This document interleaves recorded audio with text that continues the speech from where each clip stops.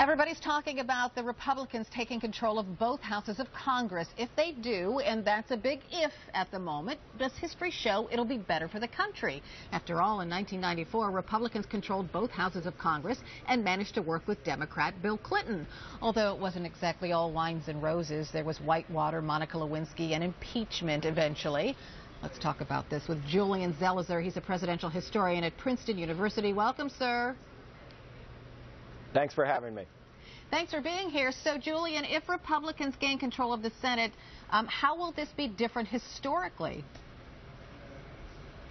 Well, we're in a more polarized era than we were in the 1990s, so my guess is divided government will not bring both parties to the center.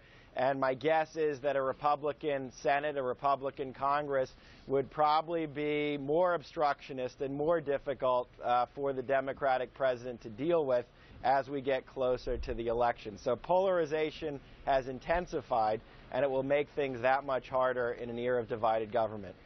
Are you talking about the Tea Party?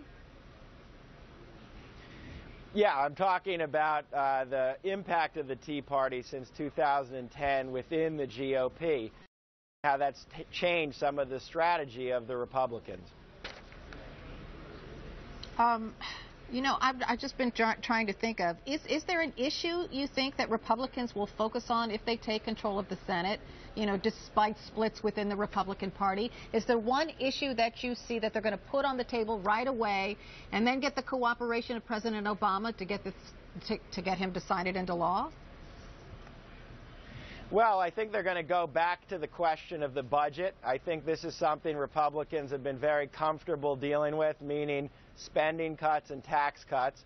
And I think they might try to push the president back toward some negotiations over a quote-unquote grand bargain over the budget to test whether President Obama is willing to deal with them and willing to anger many Democrats in a kind of deal they have been hoping to avoid. So my guess is the budget is the issue they're going to put on the table if we have a Republican Congress after tonight.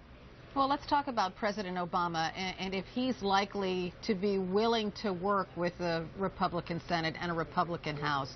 Do you think he will? Because I guess he doesn't have to.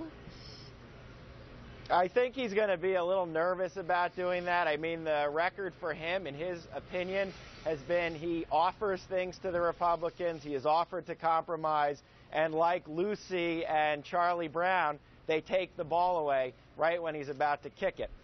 So my guess is he's going to be more interested in using executive power to deal with issues like immigration, to deal with issues like climate change, and very reluctant, if the GOP puts something on the table, to start negotiating or to try to get a deal.